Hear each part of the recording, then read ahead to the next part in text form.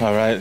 Last Sunday we dived into Book of Exodus, and Book of Exodus, super exciting and fun, at least for me, and I hope you too.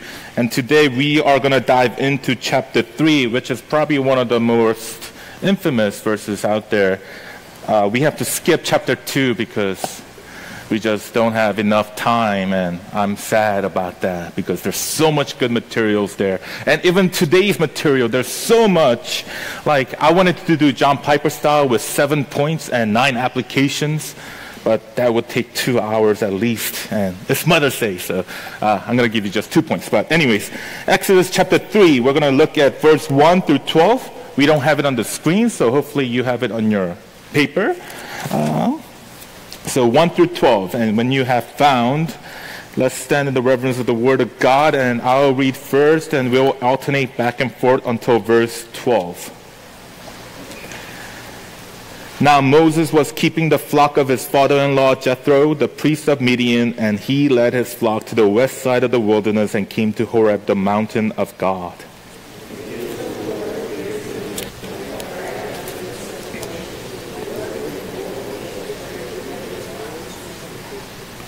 And Moses said, I will turn aside to see this great sight, why the bush is not burned.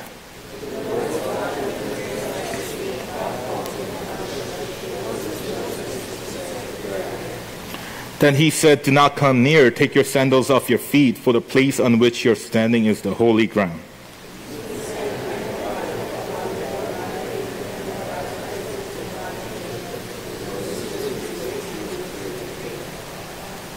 Then the Lord said, I have surely seen the affliction of my people who are in Egypt and have heard their cry because of their taskmasters. I know their sufferings.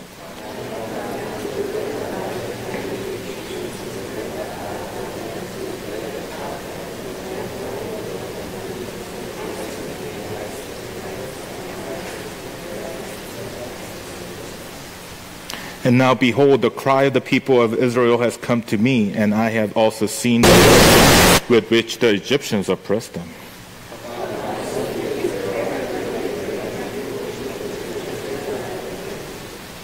But Moses said to God, who am I that I should go to Pharaoh and bring the children out of Israel out of Egypt?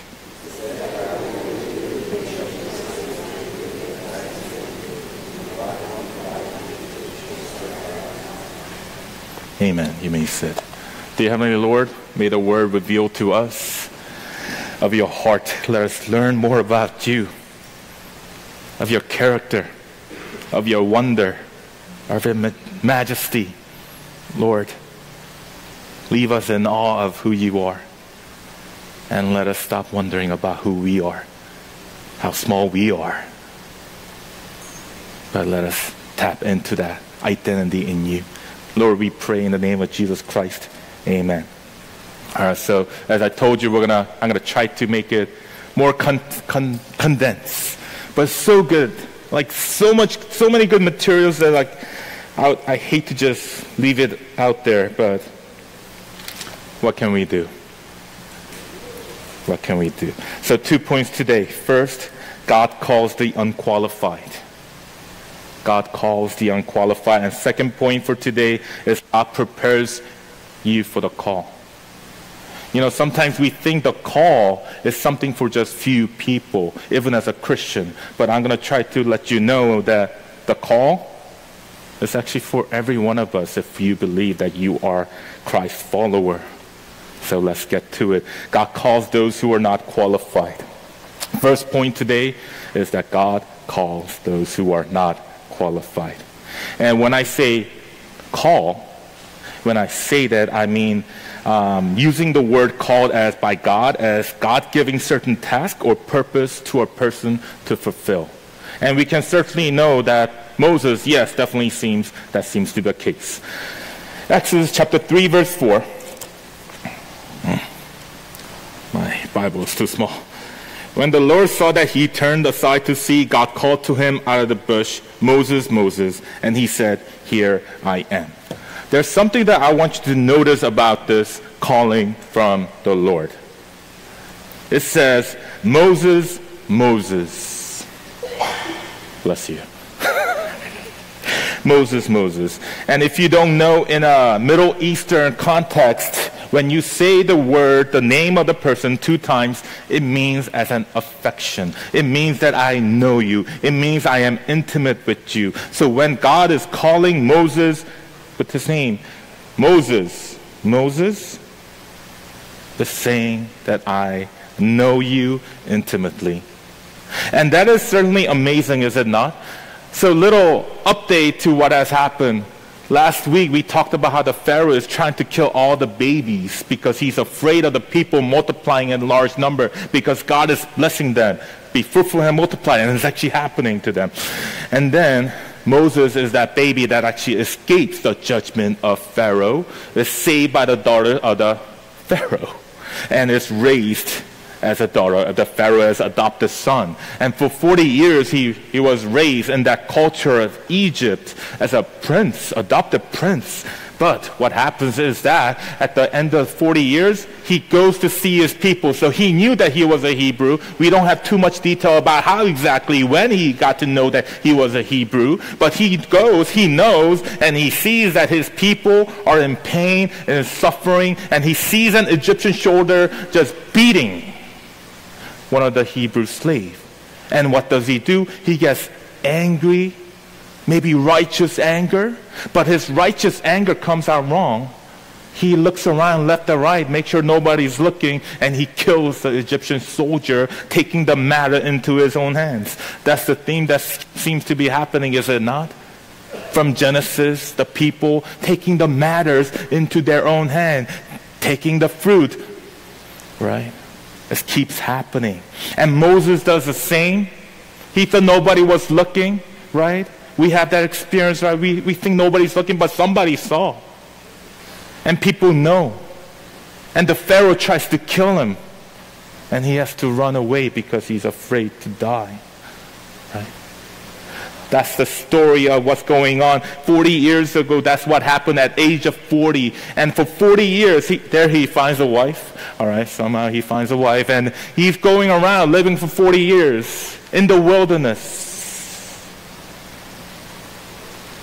as a fugitive. When you're a fugitive, you try to make sure nobody knows your name, right? You know, there was a moment of my life when I had to run away, run around like a fugitive because somebody threatened my life, and I was like, oh, okay, I'm going to stay low. It was actually traumatic. And then I once went to Texas to see my friend, Joe. And, I went to his church and all that, and I was like, I was trying to get close with people again, but I was afraid inside. They were like, what's your name? I was like, why do you want to know my name? It's like, I'm not telling you my name. But I was like, whoa, these are Joe's friends, church people. They're probably okay. Wait, but the person that threatened my life was a church person. So I was like, I don't know. So I was like, So I was like just going on like that. But when you're a fugitive, the point is you don't want people to know your name. And when somebody comes up and knows your name, you're like, oh, how do you know me? Right? I had that experience for like first 5 years. Like somebody I don't know knows my name. It's like, who are you? Who sent you? Right? Like afraid for my life. Not afraid. I can still probably defend myself. But anyways, Moses, a fugitive, who he doesn't want anybody to know his name, but there's this bush that is burning, and from that bush calls out Moses, affectionate call to Moses. The calling to Moses is affectionate. The calling for us to us is also affectionate.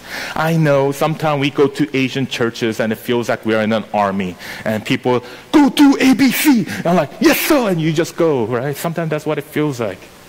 And maybe at times it needs that, but the call from God is affectionate. It's an affectionate call.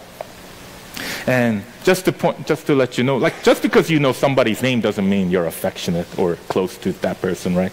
We especially know these days, but God knows. I think that's really a comfort to us. God knows us individually of our names. God knows what's going on. Even if you're trying to run away from Him or trying to run away from people, trying to live in a seclusive life matters not. He knows our name, He loves us, and He affectionately calls out. That is awesome. And after God calls out to Moses affectionately, Moses, I know you. I intimately know what's going on in your life. Having run from 40 years in the wilderness going around, you're in the 80s and you don't even have your own sheep. You're just a shepherd taking care of another person's, your father-in-law's sheep. It's like working for your mom's and pop's store until you're age 80. My brother and I did that until we're like 18 and 26. And we were like, we want to be our own man. But Moses, because he's a fugitive running around, that's what he's doing. He doesn't want anybody to know, but God knows. And after God calls him affectionately in chapter 3, verse 10, it says, come, I will send you to Pharaoh that you may bring my people, the children of Israel, out of Egypt. From verse 4 to verse 10, basically what God says is, I know the pain and the suffering of my people. I have heard, I have seen, I am listening, and my heart is breaking for my people. Why is he sharing that to Moses, right? I think the reason why God shares to Moses of his, I know the suffering of the people, is because he also wants to remind, because Moses cared about the people before, about how they were suffering, but God wants to remind Moses again because he's just traveling around for 40 years, just a wilderness, trying to take care of his own family, right? He's a runaway, stowaway, just trying to take care of the sheep. He's just trying to do what he can. Maybe he doesn't care about Egypt anymore or his people going on because he's too busy trying to survive on his own. When our own life is in danger, we don't care about other people, even if you did before, right? Maybe that's where Moses is at. And God reminds him again that the people, they're still in suffering. What can we take away from there? I think God, He wants us to know. He wants us to know of His concerns, of His compassion for the people, and He wants us to adopt to His priorities. Not just in survival mode. I'm in survival mode for past 1 year. And sometimes I cannot look around. But I have to keep coming back to God. Lord, what are your concerns? What are your compassion? What are your priorities that you want me to look at? Right? Let me tell you a story of how this comes out. There's this, he was a missionary in Russia. At least his pen name is L. I don't know if that's his true name, probably, maybe. But L, he once in 1989, he visited Russia, Moscow. And if you know that's still during the time of Iron Curtain. Blistering cold in March, he visited the Red Square where the communists are in full reign, and he heard a shout. He turned around him. He saw a man on fire. And he looked and he was like, what's going on? And then right after he heard the scream and he saw the man on fire, he see a police car running, just going past him. And he see two soldiers running toward him, shoving him down, putting out the fire, opening the police car and shoving him in the back. And the police car goes away. It all happened within 1 minute, less than a minute. And he wonders, he had to get over the initial shock. What just happened? Man screaming, on fire, put in the police car. Not ambulance, police car, and ran away. His first trip to Moscow. What's going on? And then he asked the interpreter next to him after that initial phase of shock. He asked, what did the man scream about? What was he screaming about? And the interpreter answers, the communists have killed my family and I don't want to live anymore.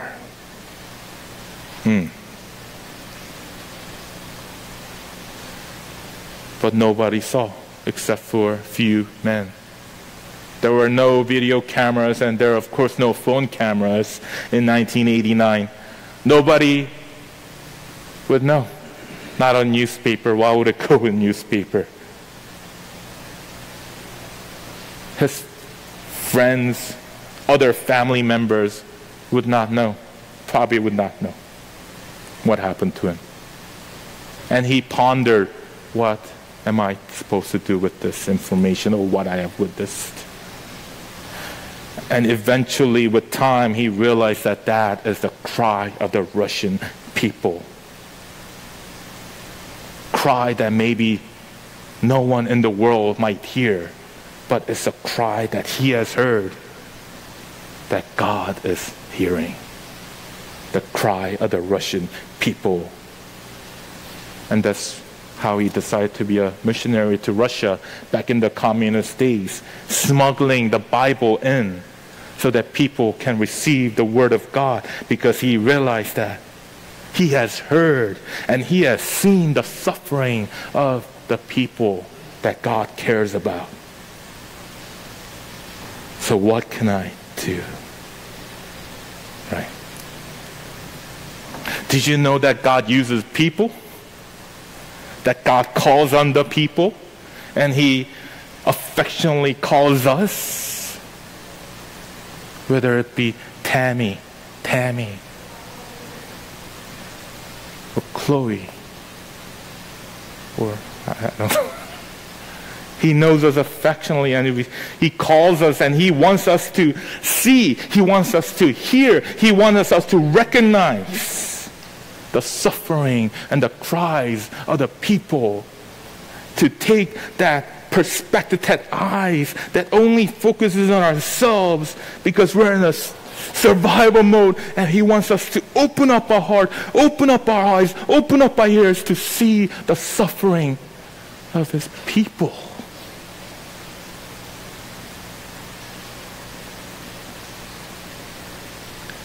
And his affectionate call to us. Just talking about the technical difficulties. Last week I had a technical revelation, right? I don't know if you guys know there's Elgato Stream Deck. If you're not a streamer, you probably don't know, but it's a bunch of LCD keys where there's 16-1, there are 9, 6, whatever. So you press a button and you can make it do stuff, right? And then, in the morning, usually on Sunday morning is a battle for time. 1 minute is precious, at least to me. And when we're trying to set up the media, we have to open up the browser. We have to at least open up 5 browsers up: Spotify, Gmail, and the church website, and the YouTube pages. So when I'm typing all that in, it takes at least 3 to 5 minutes doing that. It takes so much time. But I realized we had the Stream Deck just sitting there. I was like, what does this do? And figured out you can just press 5 buttons, and in less than a second, like in 0.7 seconds, I can just get everything up there. Saving me 4 minutes. Wow. And you know what else I realized last week? Last week I was typing it. I realized that I can program all the 5 functions into one key. So I just press a button. 0.1 second. 5 minutes condensed into 0.1 seconds. That's Bay Area dream. Efficiency. Right? Why am I telling you this story? Because we have first world problems and first world revelations. 5 minutes. I'm being excited over saving 0.6 seconds. They're suffering. Did you know that we're so blessed? And this time I don't mean spiritually. I mean materialistically, we are so blessed. Most of us probably have food to eat every meal. I certainly do, right? Most of us have roof over our heads. Most of us have some sort of AC or heating system. We don't have to wear clothes or take off clothes in order to survive or live. Most of us have parents. Most of us have electricity with clean water. We don't have to go purify or filter it. We are blessed beyond imagination. And Paul Washer, one of the missionaries that I love to listen to, one of the first missionary pastor that just lit up the soul inside of me with the Word of God. He says that we will be held accountable to the blessings that we have received.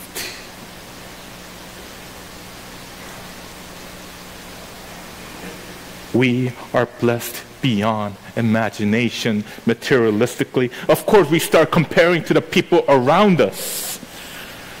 And maybe we don't feel as blessed. That person driving Rivian. I'm driving a Honda. Honda is pretty good, actually. I'm driving a Toyota. Toyota is pretty good, too. I don't know. Right? We are blessed beyond imagination in terms of education. The education that we receive. Yeah, we compare to the other people that may be above us. That you have 3 PhD and 2 postdoc? Okay.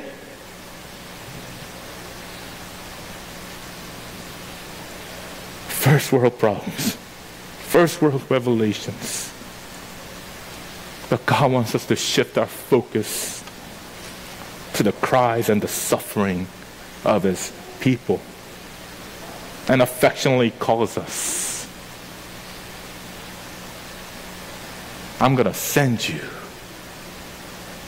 where you go. But we feel unqualified. I just work at In-N-Out. I love In-N-Out. I learned so much more about life at In-N-Out than working else places. I learned how to work efficiently. I learned how to work with people. I learned, man. But we feel like I'm not qualified. I'm not prepared right.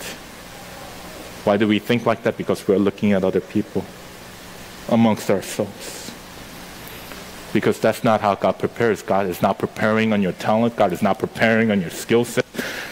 To a certain degree, yes, but that's not exactly what He's looking for, right?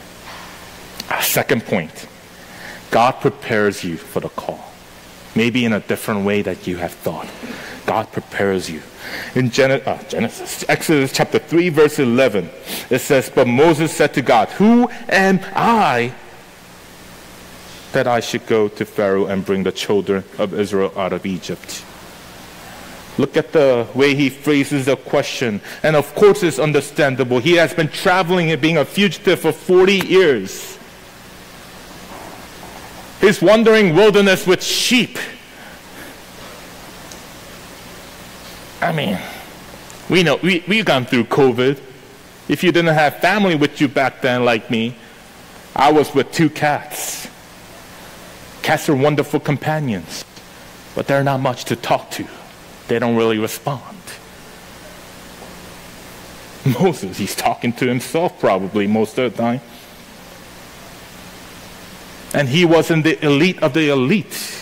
He knew the education. He knew the Pharaoh's court, what was going on there. He knew what he had to do to have a hearing with the Pharaoh. He knew what had to be done. And now he's just a lowly shepherd. He's not even an adopted prince. What can I do? Pharaoh used to want me dead. But think about this. If it was 40 years ago, when Moses was the prince, doing well in life, strong and mighty, just can kill a soldier, guess how he would have responded? He probably would have responded, "Finally, God, my time has come to shine. I am not just in the court of the Pharaoh for no reason. There's a reason for why I'm here. There's a reason for why I know the language as a Hebrew. I know the culture. I know the tactics of the armies. There's a reason why I'm the Pharaoh's daughter." Pharaoh's son, daughter's son.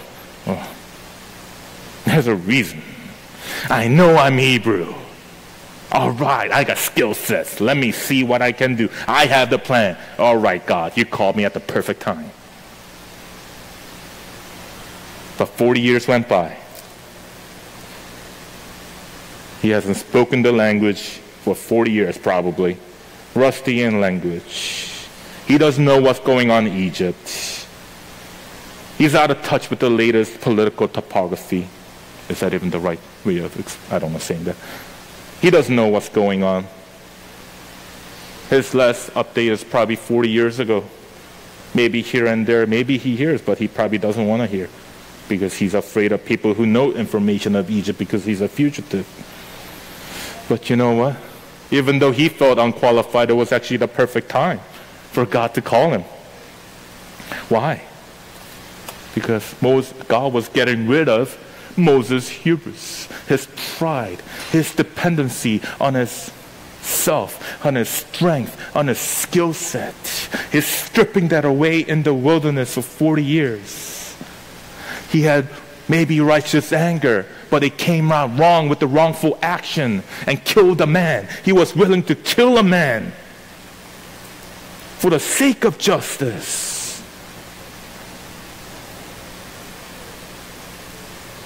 But now he was just a lowly shepherd, 80 years old, cannot do that with his own strength. And it was perfect time for God to call him, because it is now that God can use him and Moses can depend on God. You know, sometimes we feel like our time spent doing, I don't know, working at a lowly job or being an intern for a long time, or we feel like it's a waste of time. Waste of time. Working at Starbucks. I love Starbucks. I worked at Starbucks too. Working at In-N-Out. Waste of my time. Getting another degree. What's the point? We cannot do anything with it anyway. Waste of time, it feels like. But weird example. 14 years ago, I was at Barnes & Noble, and I think I was reading a magazine. Somehow this information is in my head. I got that from Barnes & Noble in a magazine. Apparently there was a English rock band called Beatles. Have you guys heard? Beatles? They're popular. They're the most influential and most popular band in London and in the world. But you know how they started? In the beginning, they had no gigs, so they had to go around in the pubs. They had to go around in the places where nobody was really care about them. They were just drunk and barely listening to them, almost with no crowd. They're going to no-name places, and they were performing in there. But one of the members, after their success, have said that it is those humble beginnings that has taught them how to play in a live stage with imperfect situations. It is exactly at those times that we have honed our skill sets. And of course, the difference between Moses and the Beatles is that the Beatles are trying to go big and go onto the big stage, and Moses trying to stay away from the bigger stage, right? But I think that applies here because God was preparing Moses perfectly. Because Moses, he was a shepherd to who? The father's-in-law's flock. Not even his own sheep, but he was just doing it, taking them around the wilderness. And what is Moses about to do? He was going to take the flock of God, not his own, the flock of God, the Father, the Heavenly Father in heaven, and he was going to lead them into the wilderness. God was preparing Moses perfectly in the time that Moses might have thought is a waste of time. Isn't that amazing? How God works to prepare us. Sometimes it's not the best route we think in order to become the elite.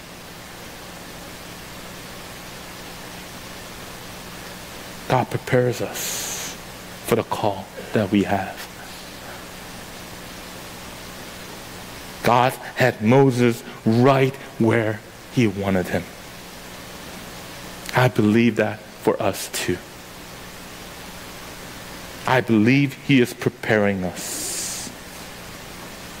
He's trying to strip away the hubris that we have of self-dependency and sufficiency. He wants to take that away from us. Not forcefully, but put us in a situation that we can become shaped by him, so that we can be used by him. And in order to further point that out, Moses asked, who am I? That's the question. And God is going to answer with two things. In Exodus chapter 3 verse 12, it says that he said, but I will be with you, and this shall be sign for you that I have sent you. When you have brought the people out of Egypt, you shall serve God on this mountain. God answers with two things, that I will be with you, and there will be fulfillment of signs that you have been called by me. But I don't know if you guys, so we're going to focus on the I'll be with you, but did you guys notice something about God here? Because God asks, Moses asked, who am I to go? And what does God say? God doesn't even answer the question. He doesn't talk about who you are, how you're qualified, Moses. I was a children ministry pastor before, like 6-7 years ago. Yes, I think that's the correct. And, it was so much fun working with the children and, sometimes just messing with them in a healthy way. And there was a 8-year-old. She asked me, what are your favorite hobbies? And things like that, just want to getting to know me. And, she was just asking me questions. And I was like, well, there are many things that I like to do in my life, and A, B, and C. And I was just rambling on for 5 minutes. And then after, she was like, Mommy, he didn't answer any of my questions. I was like, oh, you're right. By the way, she's graduating middle school, and I'm going to her party. I was like, time travels so fast, right? But anyways, God sometimes doesn't answer the question. You're like, if you think about it, if you're a brain power of an 8-year-old, you're like, he's not really answering the questions. What's going on, right? Why is God saying, who am I to go? And why does God say, well, I'm going to be with you? What's going on there? I think if we kind of put our thoughts to it, basically what Moses is saying is, how am I qualified to go? How am I qualified? Why am I going? There must be other person that's better. But what is God's answer is saying, I'm going to be with you. What is God saying there? He's indirectly saying that, Moses, you're depending on your identification of who you are and what you can do, and you did that 40 years before, and right now you still have that residue of how you think about self-sufficiency and how you are qualified. Well, sorry for cliche, it's not about you. I'm with you. Identify with me.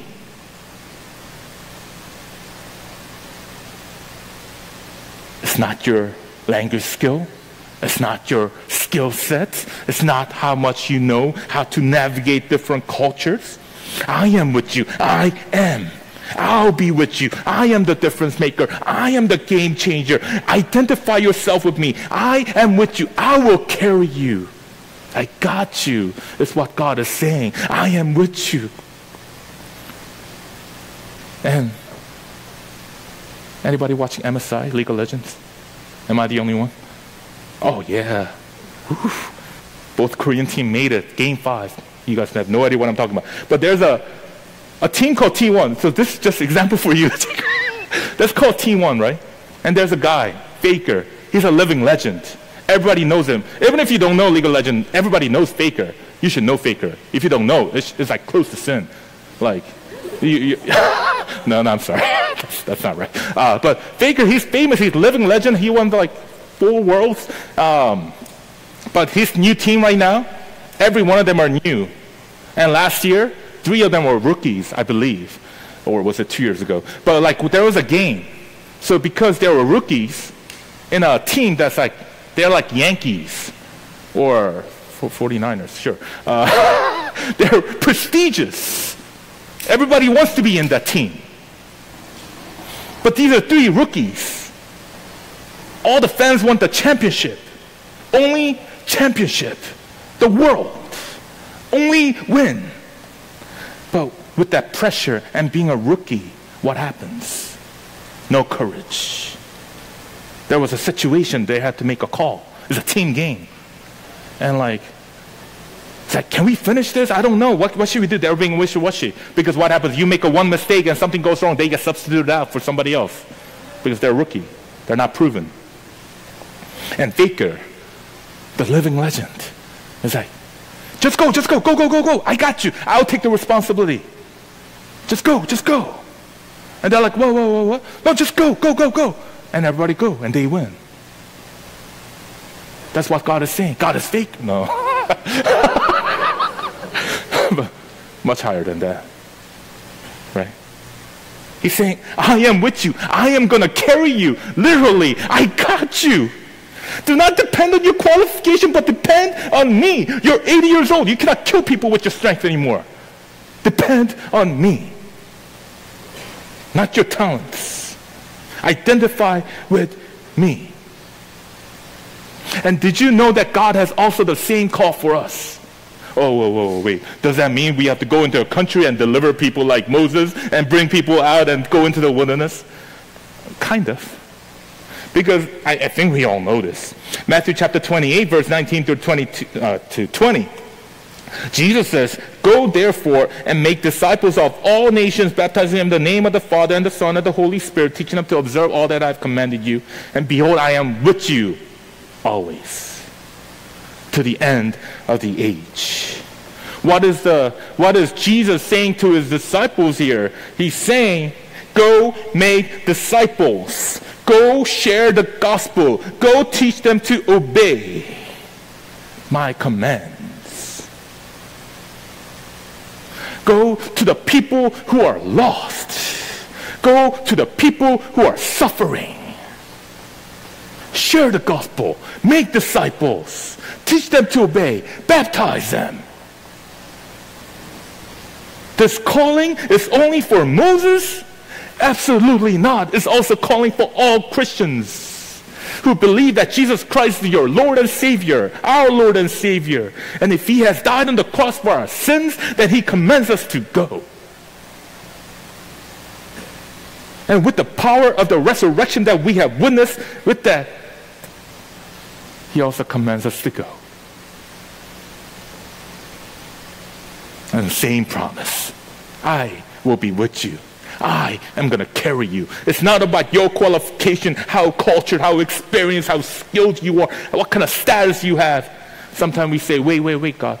I don't have high status yet. Let me just wait until I have the high status, until I have something going on in my life. Then I can go. No, God is saying, I got you where I want you.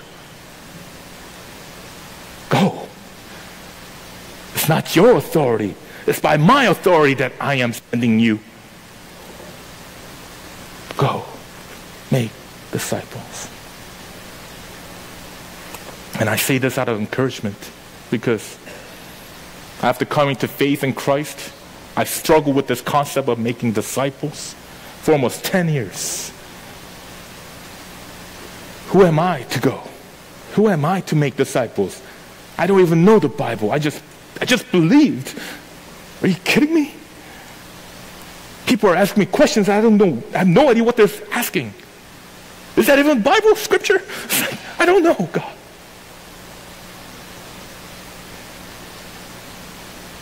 But it's a matter of obedience, not a matter of success.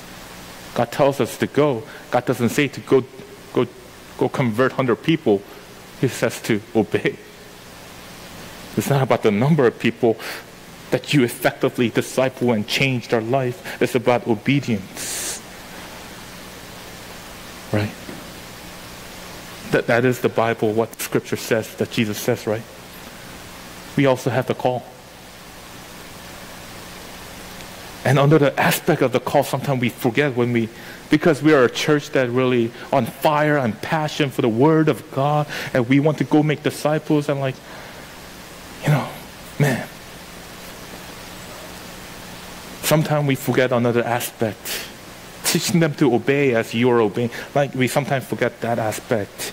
Ephesians chapter 4 verse 1 through 3, it says, Ephesians chapter 4, 1 through 3, I therefore, a prisoner for the Lord, urge you to walk in a manner worthy of the calling to which you have been called, with all humility and gentleness, with patience, bearing with one another in love, eager to maintain the unity of the Spirit in the bond of peace. So in Ephesians chapter 1 to 3, Paul is laying out for us the gospel about Jesus Christ and how we can identify in Jesus Christ, that we are born again in Christ alone by His grace. And then he says in chapter 4, he starts with, well, we have a calling as a Christian, as we identify with Christ now, we have a calling with this new identity in Christ, which has been given to us by grace, updated, whatever you want to say. With that life comes a calling. With that life, with that new identity comes a life that we should live that is worthy of the calling. What does that worthiness look like? Humility. Gentleness. And gentleness does not mean weakness. It's not implying weakness at all. It is implying self-controlled and tempered spirit. I'm so sorry, Lord. It says patience. It says bearing with one another in love. Bearing, being patient, being gentle, in humility. That's how our life as a Christian who identify in Christ looks like. That's what we are supposed to go and teach and disciple.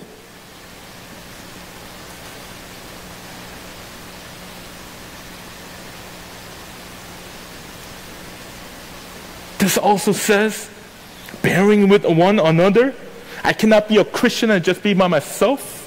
Because when I'm with people, I become unchristianized. Well, this certainly has, the calling that we have received does not call us to a private relationship with God.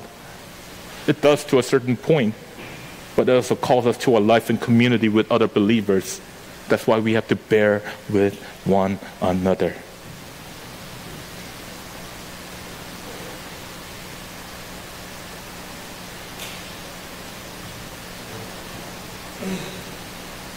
Because we're all sinners. Because we're all imperfect. Because we're all work in progress. We're His masterpiece, but we're being sanctified. And that means we make mistakes. And we hurt people. But Christ followers, those who identify in Christ, bear with one another. It means putting our pride down, our arrogance away. We're called to a community.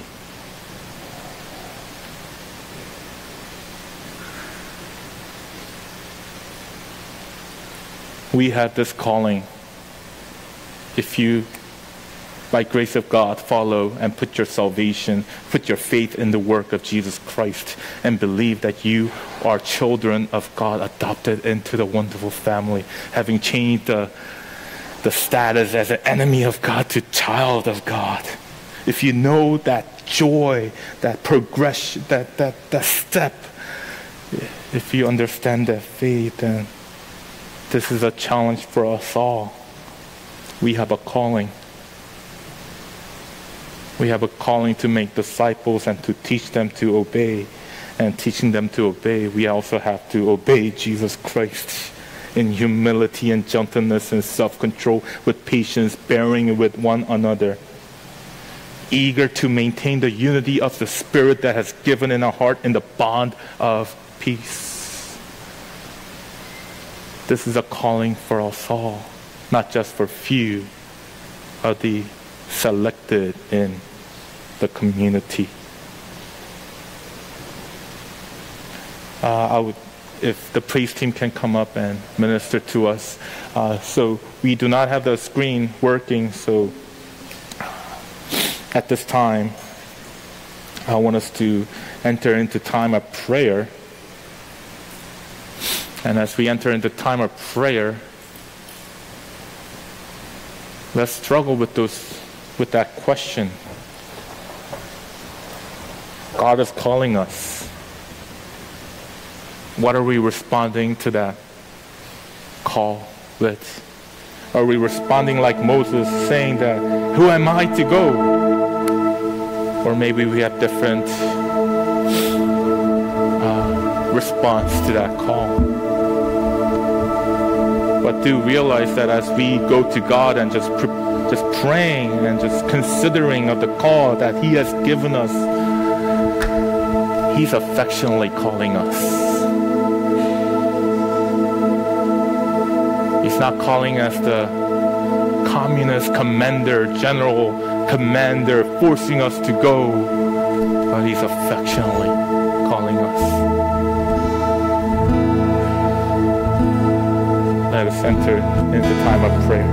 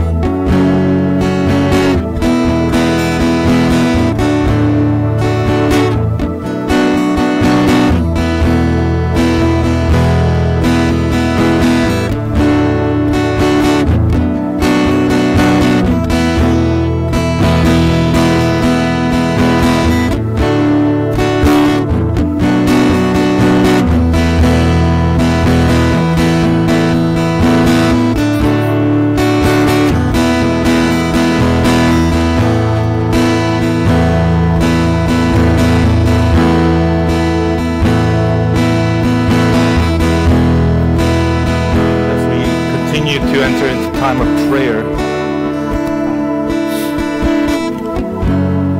Perhaps we're still struggling with the calling that Jesus Christ has given us.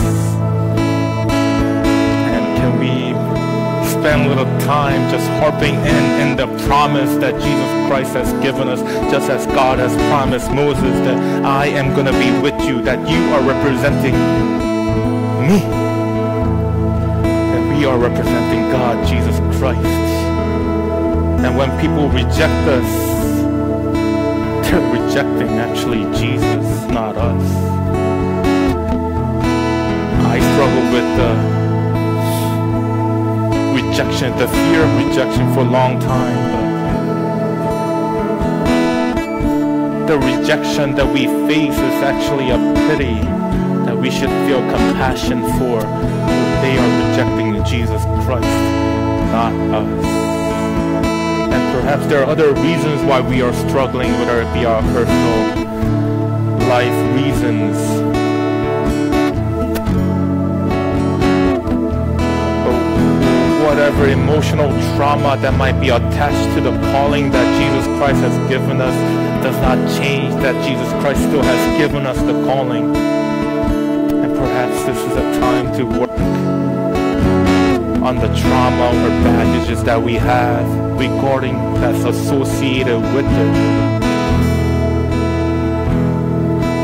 and respond to the affectionate call that Jesus Christ is giving to us as he has called out to Paul.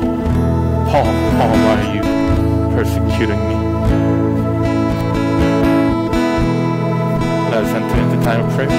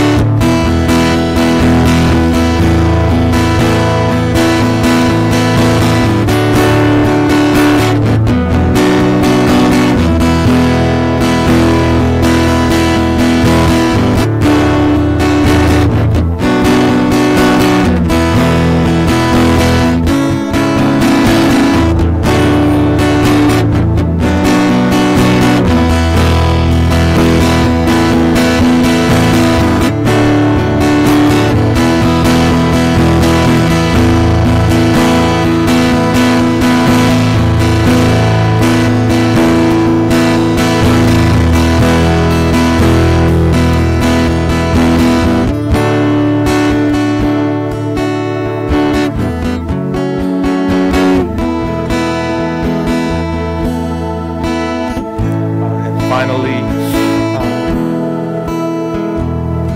let us end our prayer by committing to work on one aspect of walking in a manner that is worthy of the calling. The calling that he has given us is worthy. It's an honor. It's not a humiliation, it is not an embarrassment, it is an honor that he has given us. When God of God, the Lord of Lords, the King of Kings, the Creator of all, when he calls upon us affectionately to do his work for his purpose,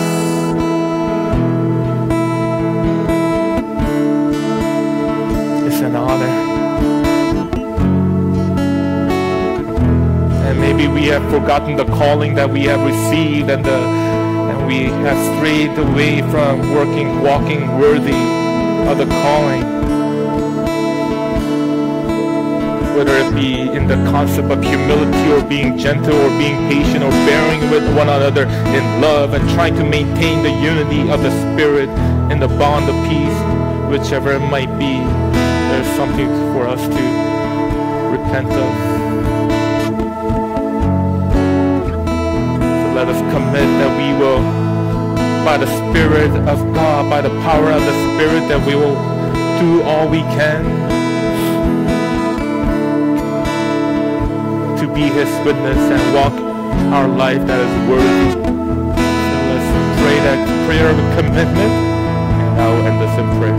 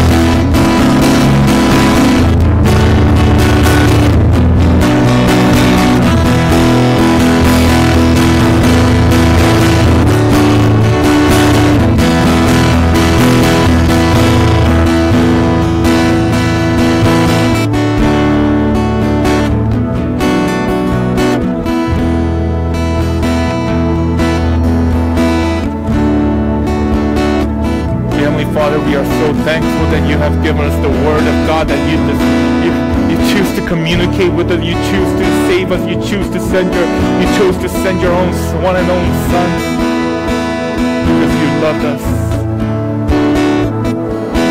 And Lord, you also call us.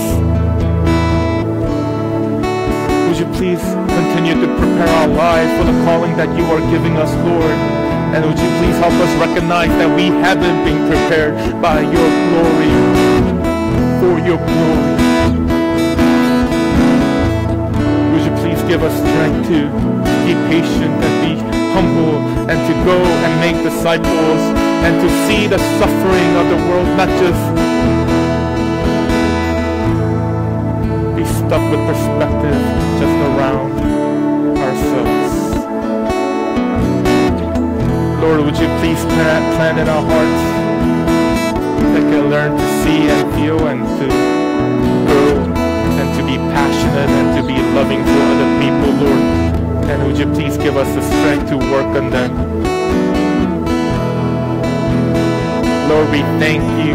We thank you for this special day. We get to celebrate the mothers that you have given us in our church, in our families. Let us cherish them. Let us thank them. And if some of us have that pain of not knowing our mothers, Lord,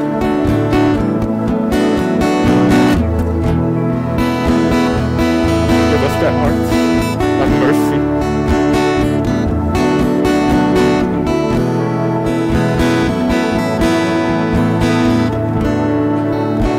May the grace of the Lord Jesus Christ and the love of God and the fellowship of the Holy Spirit be with us all.